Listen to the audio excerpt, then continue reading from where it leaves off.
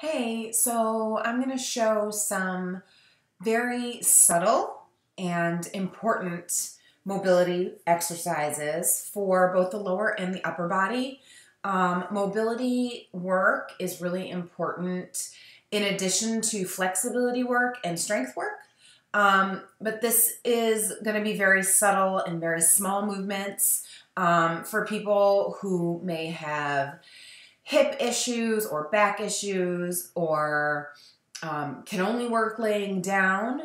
And also, these are things that can be done both laying down and standing up. So I'll try and show variations of all of this, laying down and standing up. So, starting on your back.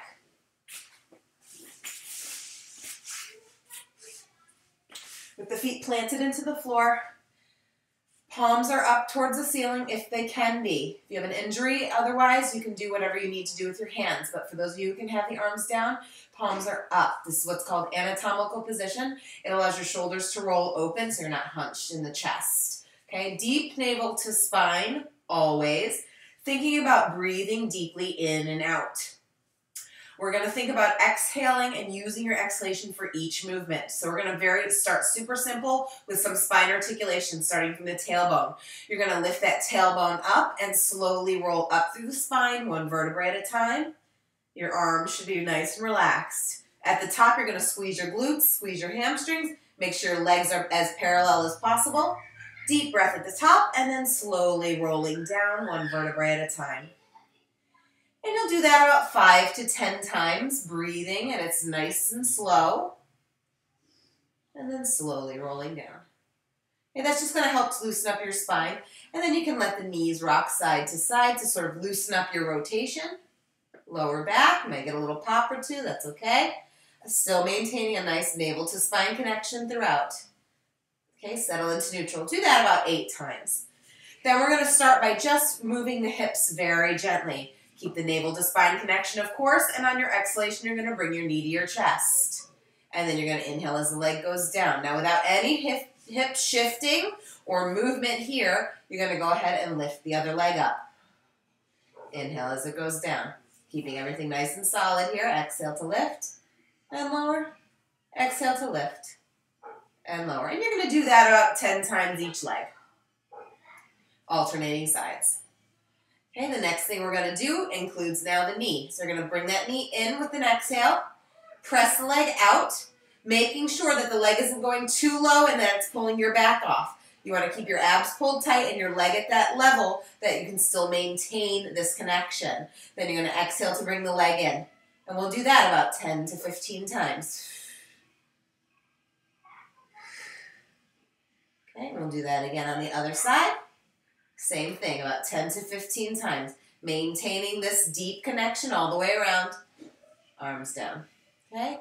Next one we're going to do, picking that leg up. We're going to stretch that leg up towards the ceiling. Now, I'm flexible, so I can take my leg here. But for those of you who are less flexible, you're going to take that knee away and stretch the leg out so that it's straight. This is to help increase the flexibility in the hamstring, but to work that knee mobility in its full range of motion. Good. And again, about 10 to 15 times. And the same thing on the other side. Maintaining that navel to spine connection. Good. The next one, we're going to take that leg up towards the ceiling. Now, it might not go perfectly straight if you're tight here, and that's okay. We're going to lower the leg down. Again, don't let your back arch off. Keep the muscles pulled in tight. Take that leg down. When it goes down, get it as long as it can go, and then bring it up. And if you have to bend the knee to bring it all the way up, that's fine. Do that. And again, about 10 to 15 times. The exhale is on the lift. And then you'll do the same with the other leg, about 10 to 15 times. Like that. Good. Okay? And then again, after you've done all of those, let the knees rock gently side to release the low back and rotation. And then we'll go again into spine articulations, about 5 to 10 times, nice and slow. Okay, so we've done some hip mobility, some knee mobility, and some spine mobility. Now we're gonna go into a little bit of upper body. So we're gonna go ahead and bring the elbows into a bent position, and we're gonna stretch and bend those arms like a chest press, but very gently. And this you can do about 10 times, 10 to 15. Now, of course, all of these things with the arms you can do with weights in hand if you can hold weights in your hands. There are some people who might not be able to, and that's okay. You'll just do this for movement for now. And when we get to strength stuff, then you would add weights. So after about 10 to 15 times that, you're going to open the arms out to the side. Now, I don't have a lot of space over here, so I'm going to let my arm bend. And then close. Arms as long as you can get. This is to open the chest. And we're working the shoulder in full range of motion. Opening and closing in a fly. That again, 10 to 15 times. Next, we're going to take the arms overhead, palms up towards the ceiling. As far back as you can take them, where your back doesn't arch. Keep those abs engaged. Let the weight of your arms fall as far back as they can go. And then bring them up towards the ceiling. And back with an inhale.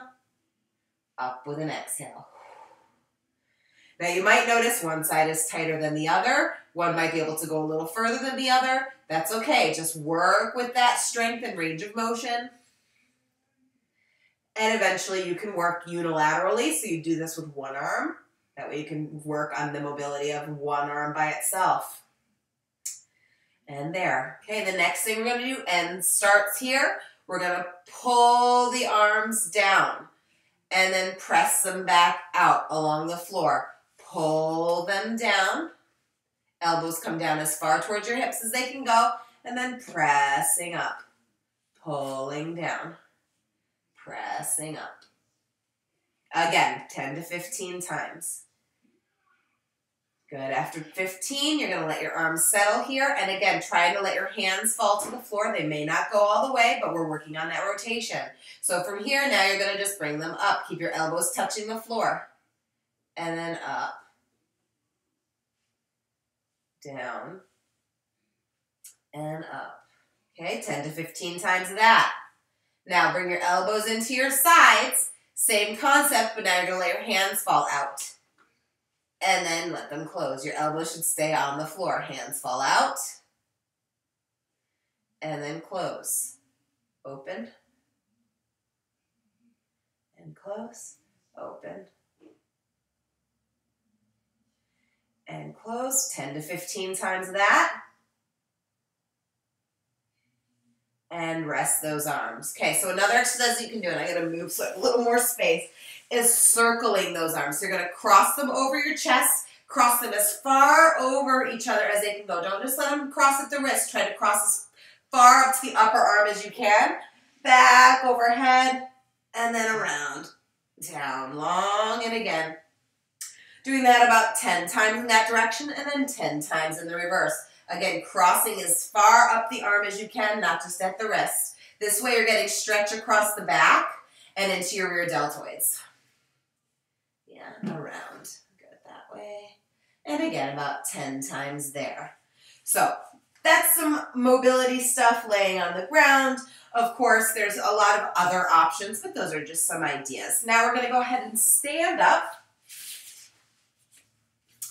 And it's important, if you have an injury or you're recovering from an injury, or even as part of a warm-up or a cool-down, that you do mobility work. Not just static stretches, which are good too, and they have their time and they have their place, but mobility is just as important because you want to keep your joints lubricated and those connective tissues all nice and loose, especially after you've been lifting or anything like that. So, similar to what we did laying on the ground, we're going to start with some hip mobility. So deep core connection. Make sure you're in anatomical position. Arms are hanging down to your sides. Palms are facing forward. And we're just going to lift the knee. And lift the knee. Now I'm going to turn to the side so you can see what's happening with my upper body. Notice nothing up there is moving. I don't want you curving. I want you up nice and tall here. So your navel is pulled to your spine. Nice and slow. About 10 times, 15 times with each leg.